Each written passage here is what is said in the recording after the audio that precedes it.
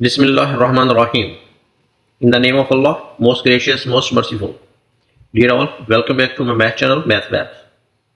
Today I am going to start Pearson Edexcel A-level exam for Pure Math 1. Paper reference code is WMA 11/01. Let us start with question number 1. This question is taken from integration. We can use here integration formula, power rule. Let me tell you that formula. You have to memorize this formula as well. If there is x power n, you want to integrate this one. The rule is that, power rule is that we increase the power by 1, n plus 1, divide by the same power plus a constant number c. So this is a formula what we can apply. It is called a power rule. There is another formula like integration of 1 dx equals to x plus c. Okay, so you have to memorize these two formula to solve this type of question. Actually, why one integration is x, we are using the same power, actually same rule. We are using the same rule to get this answer. Let me tell you that because 1 can be replaced by x power 0 dx, we increase the power by 1 according to that rule. That will be x power 1 over 1 plus c. That's why the answer for integration of 1 is x plus c. That's it. Actually, this is the basic formula you have to memorize.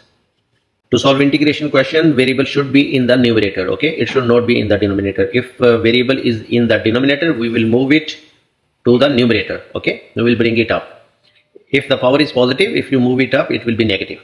And this integral will apply every value inside the bracket. So in the next step, you can, constant number should be written outside of the integral. You can apply integral inside to the every number inside the bracket.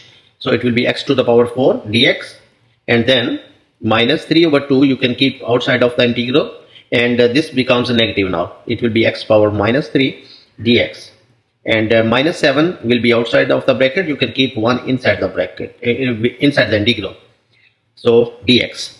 So this, it could be written like that in the next step. Now apply the power rule for this function. So 10 keep outside, it will be x to the power 4 plus 1 is 5. We are applying this formula. Divide by the same power. Then minus 3 over 2, keep outside of the bracket. Then increase the power by 1.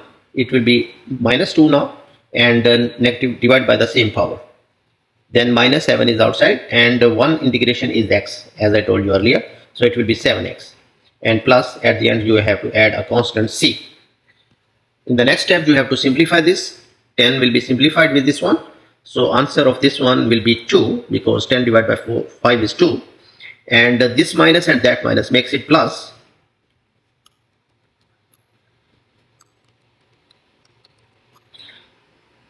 Ten divided by 5 is 2. So the first value will be 2x power 5.